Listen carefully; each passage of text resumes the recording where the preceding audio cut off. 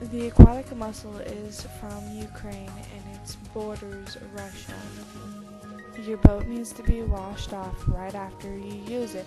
If you don't, you might be spreading the invaders. This is what would happen if you don't wash off your boat, and it can do much more damage. If you are trying to stop the spread of exotic species, wash off your boat. It helps a lot. English ivy is a hardy plant here. It is native to most Europe and Southwest Asia and has now taken over the Pacific Northwest. There are 400 different varieties of English ivy. The stubborn ivy lives in people's gardens and spreads by its big stretching roots.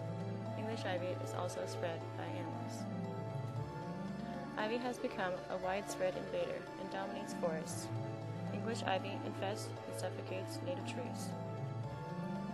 Manual labor is the most effective method to control English ivy by ripping out the roots. Just be sure to wear gloves, as sap can sometimes cause itching and blistering. Michelle Decker, 2008 Oceanography, Ableton High School.